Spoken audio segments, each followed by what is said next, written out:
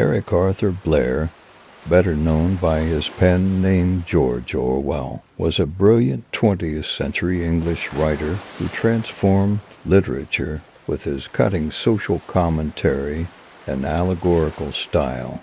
Considered classics, his novels Animal Farm and 1984 are read in classrooms around the world.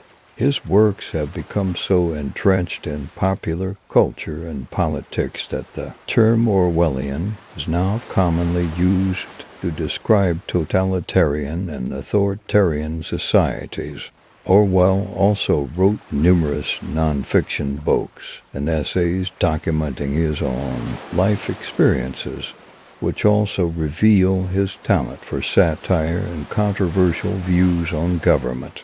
Throughout her writing career, she has never been afraid to tackle challenging topics and speak her mind, no matter how subversive. Check out George Orwell's best quotes on truth, reality, freedom, politics, power, and money. Enjoy. There was truth and there was untruth, and if you clung to the truth even against the whole world, you were not mad. Reality exists in the human mind and nowhere else. This is the inevitable fate of the sentimentalist. All his opinions change into their opposites at the first brush of reality. It's the one thing they can't do. They can make you say anything, but they can't make you believe it.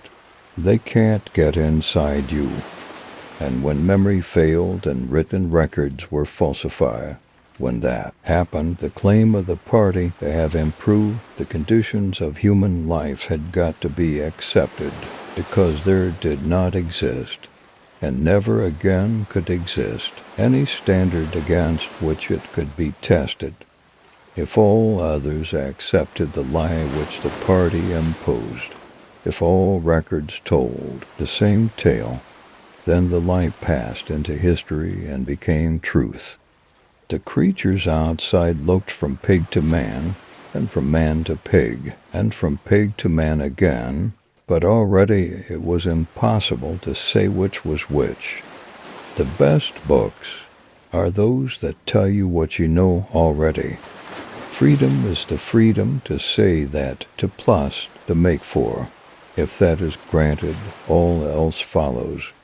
Here you come upon the important fact that every revolutionary opinion draws part of its strength from a secret conviction that nothing can be changed.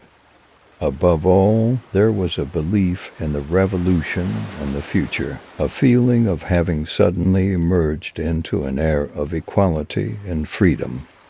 The masses never revolt of their own accord, and they never revolt merely because they are oppressed. Indeed, so long as they are not permitted to have standards of comparison, they never even become aware that they are oppressed. I sometimes think that the price of liberty is not so much eternal vigilance as eternal dirt. To die hating them, that was freedom. We are living in a world in which nobody is free, in which hardly anybody is secure, in which it is almost impossible to be honest and to remain alive. That the choice for mankind lay between freedom and happiness, and that, for the great bulk of mankind, happiness was better. War is peace. Freedom is slavery. Ignorance is strength. Power is in tearing human minds to pieces and putting them together again in new shapes of your own choosing. Man serves the interests of no creature except himself.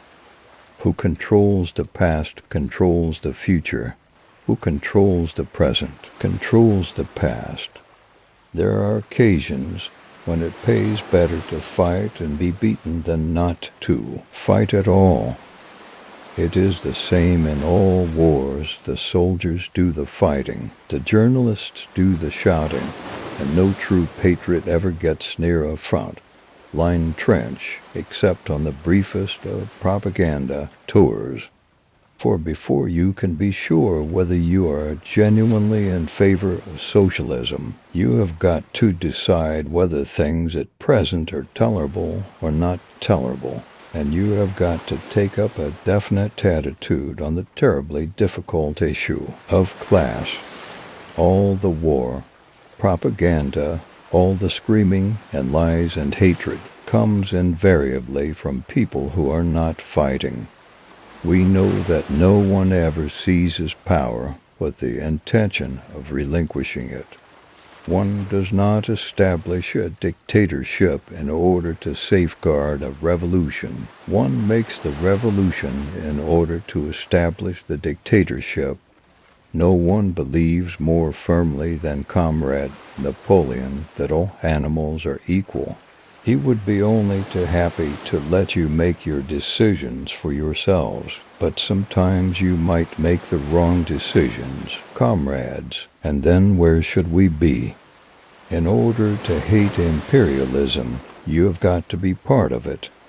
It is this fear of a supposedly dangerous mob that makes nearly all intelligent people conservative in their opinions.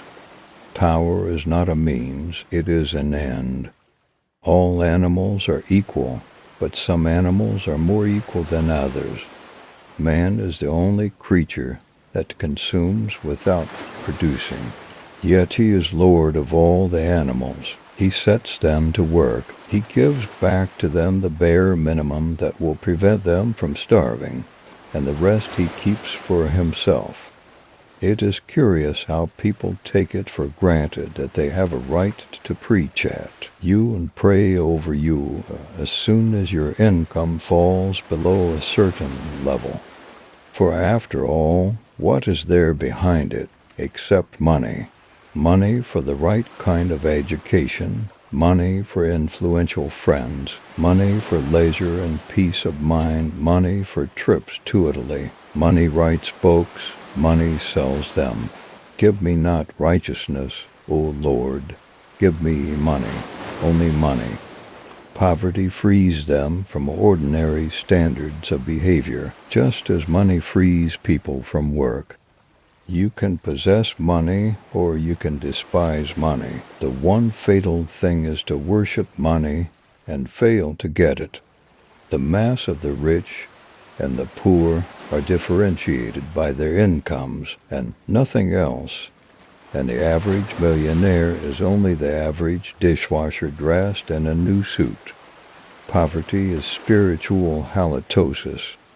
If you set yourself to it, you can live the same life, rich or poor. You can still keep on with your books and your ideas. You just got to say to yourself, I'm a free man in here, and you're all right. In practice, nobody cares whether work is useful or useless, productive or parasitic. The sole thing demanded is that it shall be profitable. In all the modern talk about energy, efficiency, social service, and the rest of it, what meaning is there except get money? Get it legally and get a lot of it. Money has become the grand test of virtue. Faith, hope, money. Only a saint could have the first two without having the third. Within certain limits, it is actually true that the less money you have, the less you worry. Thanks for watching. Don't forget to like and subscribe to our video.